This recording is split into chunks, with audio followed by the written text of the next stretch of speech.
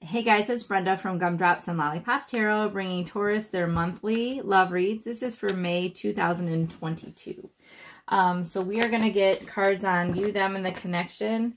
We are going to get some oracle cards and some message cards between you and your person, like usual.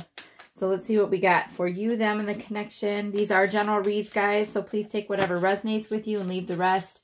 If you feel like this is not your read, feel free to check your moon and your rising signs are, or feel free to check your moon and your rising signs. If you're unsure of what your moon and your rising signs are, there is a link in the description box below to take you to a webpage to get you that information. If you would like a personal read, there is a link in the description box to my personal page if you are interested, all right? Oh my goodness, guys, look at the bottom of the deck. Here is the Queen of Cups. This is an excellent card for the bottom of the deck energy. This is like a true love situation. This is compassionate, sympathetic, empathetic, caring, nurturing energy between the two of you, which is good because we have a lot of passion here. So it's good to have a lot of love. I mean, a lot of passion's good too, but you know, if you're looking here for a love read, you probably want more than just the passion. All right, so what are you showing up as, Taurus? I feel like you are either going through a divorce or an ending of a relationship, or you are just kind of getting your life in balance. We have the Seven of Wands, the Ten of Swords, and the Justice card. So to me, the Justice card mostly represents divorce situation or an ending of a relationship. And when I have the Ten of Swords right next to that, I feel like it's definitely an ending to some kind of relationship or very bad situation or cycle. I feel like this is a relationship. I feel like you're kind of getting yourself balanced out, Taurus, and really kind of getting yourself stable. Sorry, my dog is scratching on the door. I feel like you have definitely been through some hurt and some heartache and some sadness with this Ten of Swords. And then we have the Seven of Wands. You showing up as the Seven of Wands. So this is you being very guarded, you being isolating yourself, protecting your heart, protecting your energy. So I feel like what you're doing currently, Taurus, is kind of getting yourself balanced and healed and keeping your heart and soul very, very protected in terms of a relationship. I'm going to splice this video because I got to get my dog, otherwise she's going to make a ton of noise. So hold on, please. I'll be right back. Okay, Tauruses, sorry, we're back.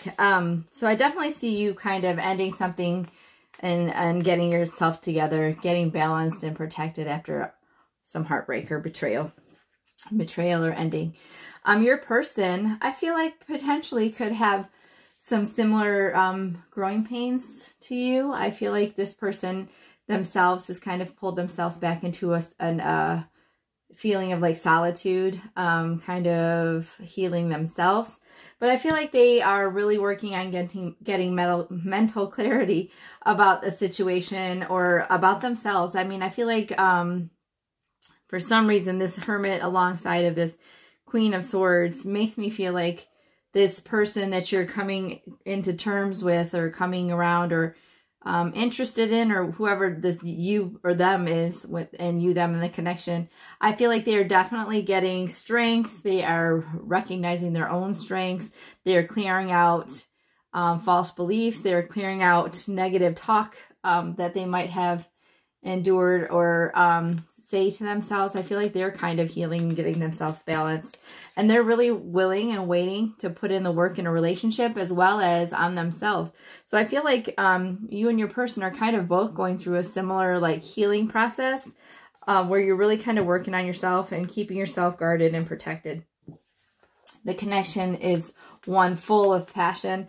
Like I said, I'm very thankful. Oh, look at this. We have the Queen of Cups, and then we have the Nine of Cups, and then we have the Temperance card. So yeah, I was going to say that because we have the Knight of Pentacles, that this situation is going to require some patience, but definitely is going to be full of love, all right, with the Queen of Cups and the Nine of Cups on the bottom of the deck.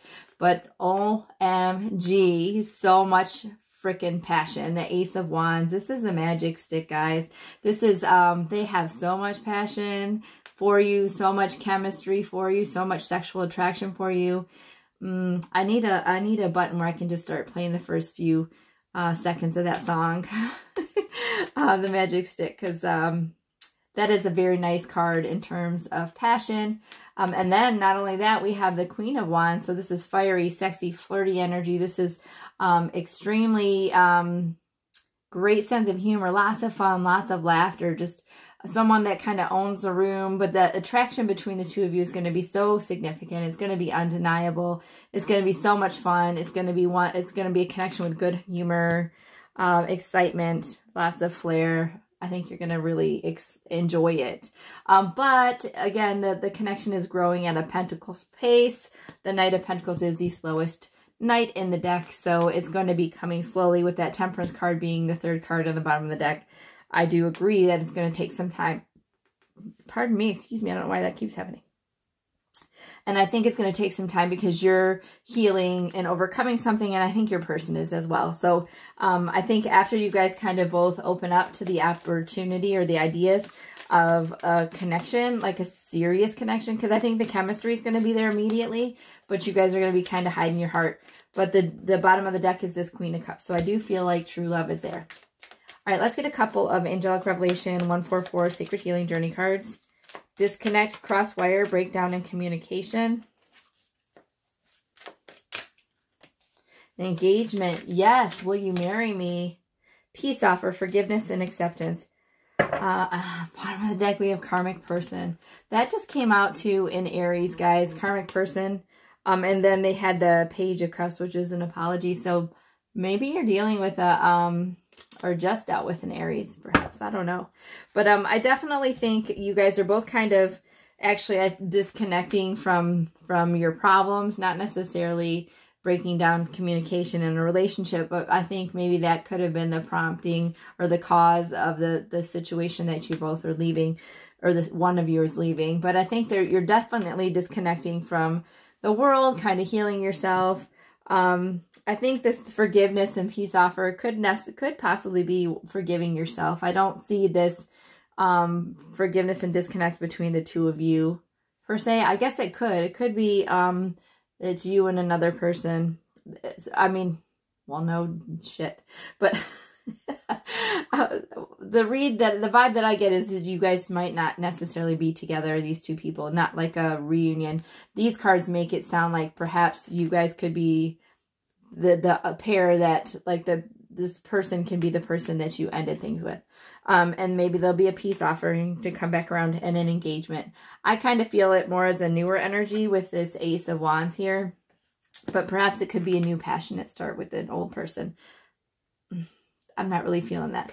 And then we had karmic person on the bottom of the deck. I almost feel like the karmic person is who you're getting over and who they're getting over. I feel like you guys are both being released from karmics, and that's why you're coming together, and it's going to be such an intense connection because you're going to have a lot of similar feelings.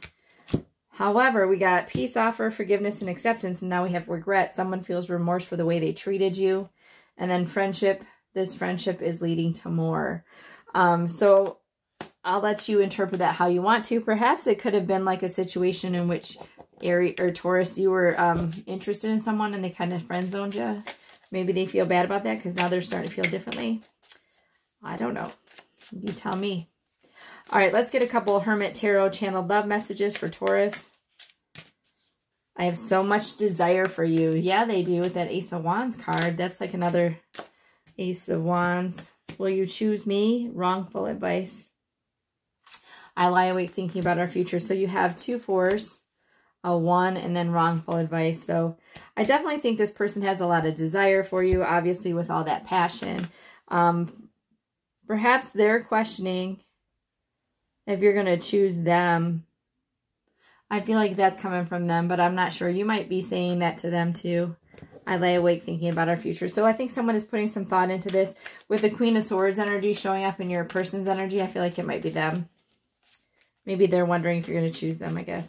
Let's get some love vibe cards from the King of Aloha. We have, I don't think we feel the same about this. And I'd like to kiss your sweet lips right now. I kind of feel, like I said, I feel like, I don't know, guys. I don't know. I think there's 2 different energies coming out of this, because my first energy was that this was somebody you weren't currently involved with, you didn't know. You both are kind of coming from the same past.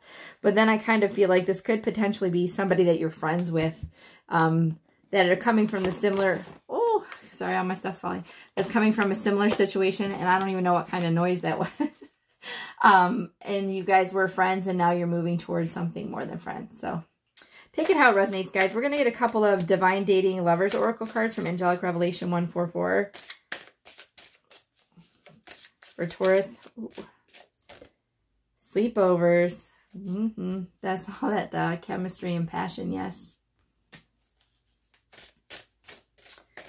And distant.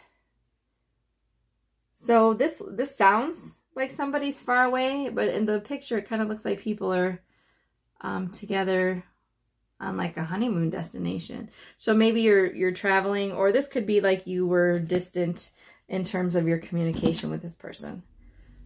I don't know. All right, guys, let's get a Moonology Oracle card from Yasmin Boland to finish off the read for Taurus. Balancing spirituality and practicality. Full moon in Pisces. Yeah, and that's kind of the first card that popped out, is getting that balance, right? So I think that's going to kind of be your vibe, Taurus, for the month of May. But I do feel like you have someone coming in that's going to give you a run for your money with this chemistry and this connection. Could be a friend of yours, but I don't really get that as someone that you've been involved with, but I don't know. You take what resonates with you. Thank you, guys. I appreciate you watching.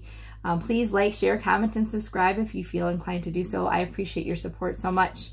And until next time, guys, take care. Bye-bye.